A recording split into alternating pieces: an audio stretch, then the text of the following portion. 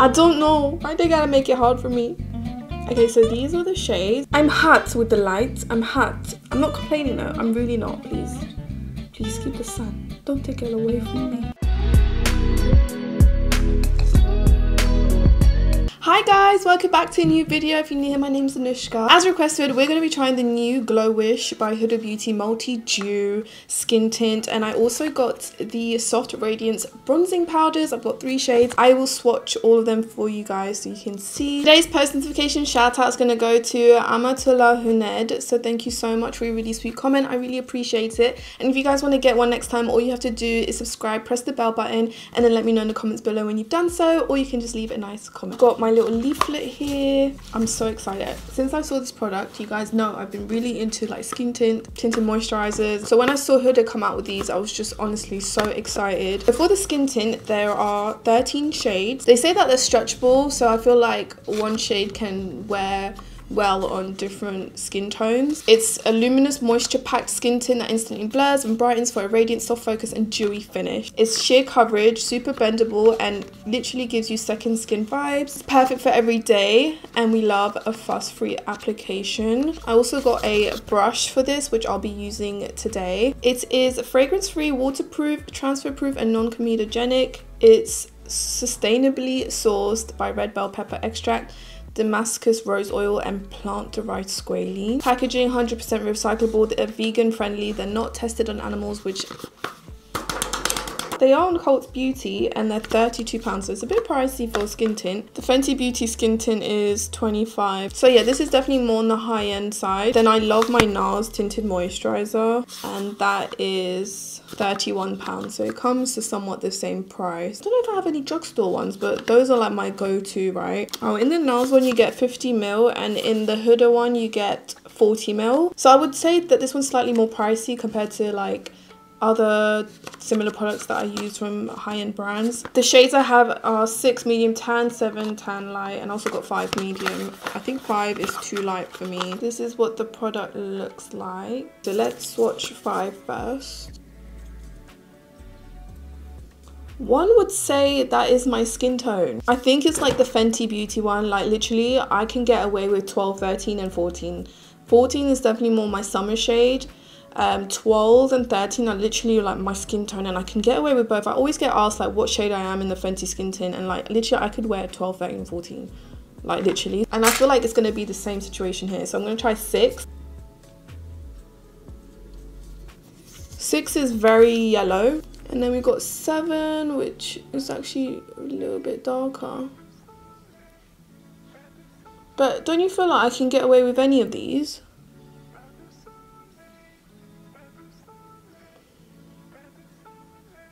I'm definitely between 5 and 6. I don't know. I don't know. Why they gotta make it hard for me? Do you know what? Let's try 5. Let's try 5.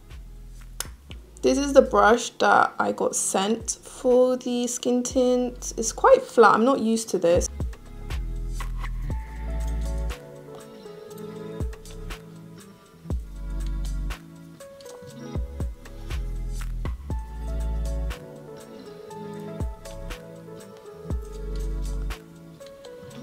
I'm not a fan of the brush. I'm really not a fan of the brush. It's going very streaky. So I'm going to use more like a kabuki flat brush. A little bit light. See, this is why I always go a little bit darker. It's going a little, the tiniest bit ashy around my mouth. So I'm going to go in with 6 around my mouth. So if I was to buy this, I would have probably just gone for 6. Especially since I'm going to be darker, but for my cheeks like 5 is like perfect. But then 6, like I'm literally blending it and it's like my skin and it's not going ashy, so I think 6 would be the one for me. And bear in mind I am at my palest at the moment, but like this is blending so beautifully. It's literally like skin, very sheer coverage. I feel like I get more coverage. I'm gonna use 6 all on this side.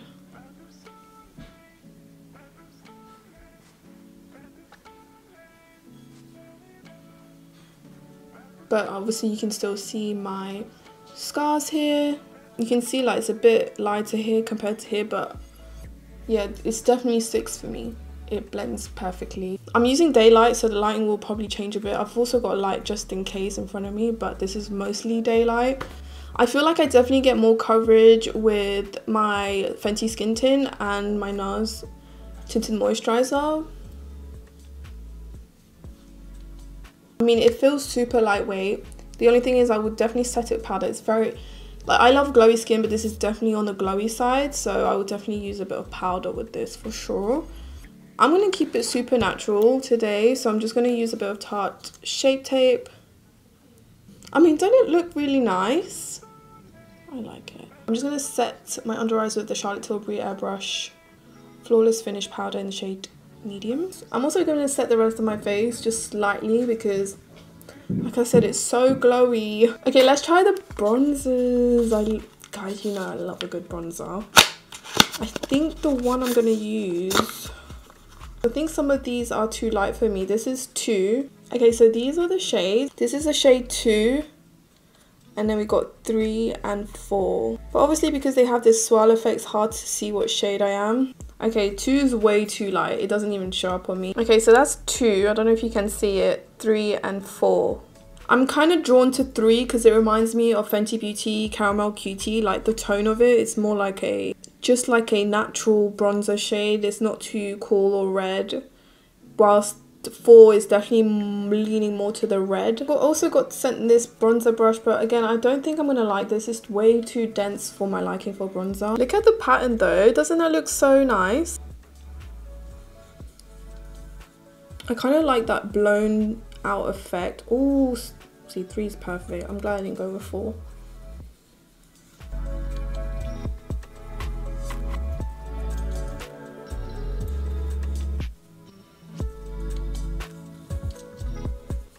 Really easily blendable. Like, it's not giving me any... A lot of bronzers lately have been going patchy, especially around this scar, but it sat beautifully on my skin right now. It blended really nicely. I'm just going to finish off with the gloss. This is the Maybelline Lifter Gloss in the shade Topaz. It's like one of my favorites lately. I mean, I'm really not mad. Actually, I'm going out this weekend and I feel like I want this look. Like, I want this skin. It's really glowy, but it's skin-like. It just looks like my skin is just...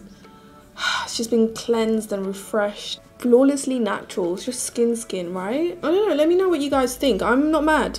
I'm really not mad. This is definitely up my street. I'm going to insert a video here of when I'm outside in daylight so you guys can see what that looks like. But so far, I'm really happy. I'm not going to rate it just yet, but I have nothing negative to say with everything I tried. Like, the bronzer is gorgeous. It blends so beautifully. And 3 is like perfect. It's perfect for me. It didn't even go patchy. It's just like so easy to use. Okay, so it's now 10 AM. I'm going to wear this for the rest of the day and we'll see how this sits through. I have a feeling it's going to go really oily on me, even though I have really dry skin and I've set it with powder. It has this kind of like glowy sheen on it. My nose is so dry, ignore that. This is not because of the product, this is just because of my skin treatment at the moment. I'm hot with the light. I'm hot. I'm not complaining though. I'm really not. Please keep the sun.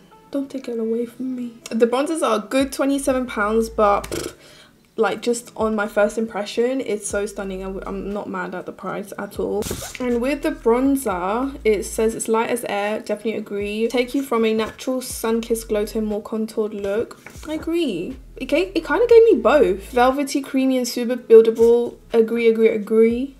It's a radiant formula. It applies like silk with blurring pigments that blend so seamlessly. I mean, I agree to all of this. You guys saw, like, I blended that bronzer like it was nothing, and bear in mind this has been giving me so much pain with my bronzer and this didn't even do that. It didn't even do that. It says that there's good for skin ingredients in the products, which I love, and I think that's what makes this different. It's got, in the bronzer, there's infused shea butter, it's got vitamin E, plant-derived squalene. Anyways, I'm gonna stop blabbering. So far I'm really happy. I'm giving it a 9 out of 10. I think I wouldn't give it a 10 out of 10 because it's definitely more on the glowier side, and I feel like I have to carry powder with me. That's what I'm getting off of it.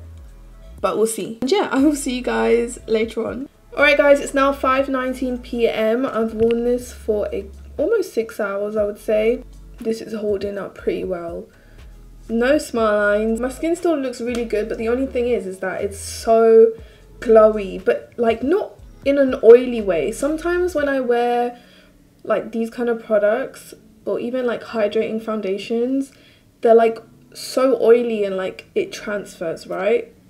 This is different. This is like you putting an like kind of mixing an illuminator with a matte foundation, and it gives this reflection. That's what I'm kind of getting from this foundation. I didn't notice any transfer, even though it looks super glowy, which is different. So I feel like with a mask and everything, this would be quite long wearing. Whilst with some other products, I've felt the need to powder, whilst with this I haven't. So yeah, it's really nice. Would I wear it again? For sure. I think I'm gonna wear this when I go out this weekend. I mean, look at my skin. I look youthful. I know I'm still 26, right? But I look youthful. Like I just came out the womb. You know, I just like it. I didn't put any blush or any highlight, and I just love the way my makeup looks. You guys know I have to do a close-up. This is mostly daylight, by the way. You can really see my skin right now.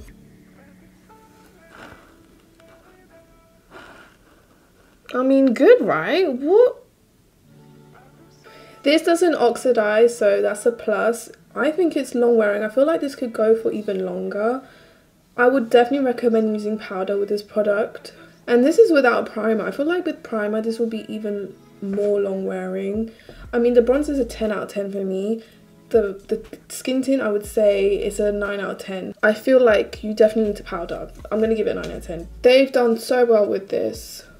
Naturally derived ingredients, which were sustainably sourced. It's vegan. It's not animal tested, and part of the container is made out of post-consumer recycled material. I mean, you can tell like it's really well thought out. I mean, nobody can say anything about HUDA and her team. I just feel like they just hit it. Like they hit it every single time. I like this. I like that there's no scent. I love that it's just skin-like. Like if I'm going on holiday, these are coming with me. So yeah, overall, I'm really happy, guys. I just love it. Don't come for me. I know I like most of her products, but it's not my fault she's coming out with banging products, okay? I'm definitely a 6, and I feel like if I tan, definitely a 7. I can wear 5, but it's only for like the center of my face. I can't wear it on the outer part, so it does go a little bit ashy. So I hope that really helps. Please give this video a thumbs up if you found this review helpful. Let me know what I should try next. These 2 products are definitely Anushka approved. Thanks so much for watching, guys, and I will see you in my next video.